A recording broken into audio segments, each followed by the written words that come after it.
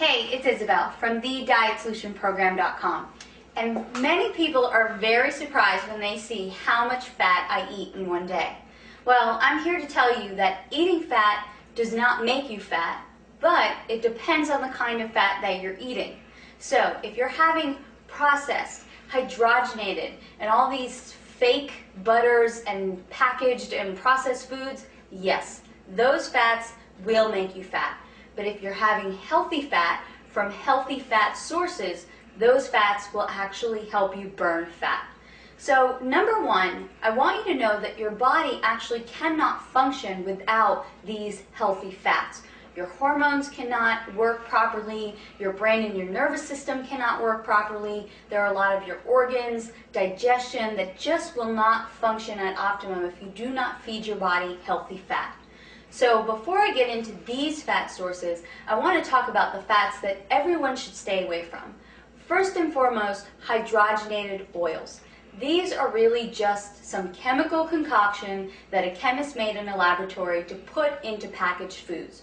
Read your labels, and if you see hydrogenated oil, stay away from it at all costs.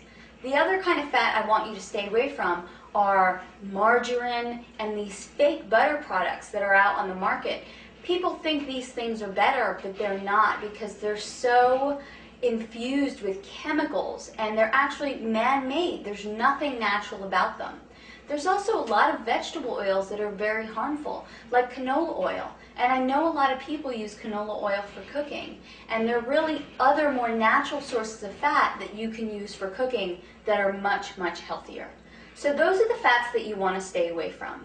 Now, the fats that you want to include in your daily diet will come from things like organic whole eggs, organic grass-fed meats, natural and raw nut butters and nuts, olive oil, coconut oil, and natural butter.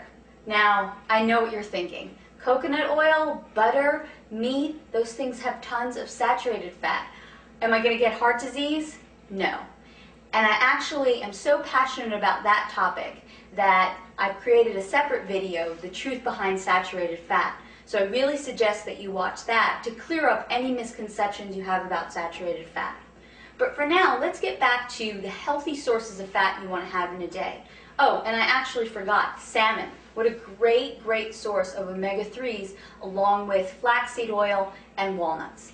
So here you have all of these choices. How are you going to incorporate them into your day so you get a healthy amount of fat during the day? For breakfast, if you make yourself eggs, make sure that you make the whole egg. You must eat organic eggs to benefit from the fat in the yolk. An organic egg actually has a high amount of omega-3s in the yolk, where a conventional egg does not. So do yourself a favor and only buy organic eggs. So there's your healthy source of fat in the morning. And I would cook my eggs in either coconut oil or butter. Now, as a snack, I always carry around raw nuts and nut butters, preferably almonds for their high fiber content and walnuts for the high amount of omega-3s. So there you go, healthy fats for your snacks mid-morning and mid-afternoon. For lunch and dinner, you can have some salmon, which has omega-3s in it. You can use olive oil as your dressing. You can include an avocado on a salad or with your vegetables. And there you have included a healthy fat in every single one of your meals.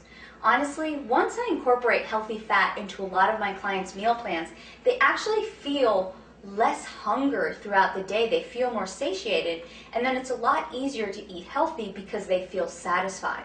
So if you're feeling hunger all day long, you're probably not eating enough good fats. So for more information on how to put together a healthy, satisfying, fat-burning meal plan for yourself, visit my website at thedietsolutionprogram.com.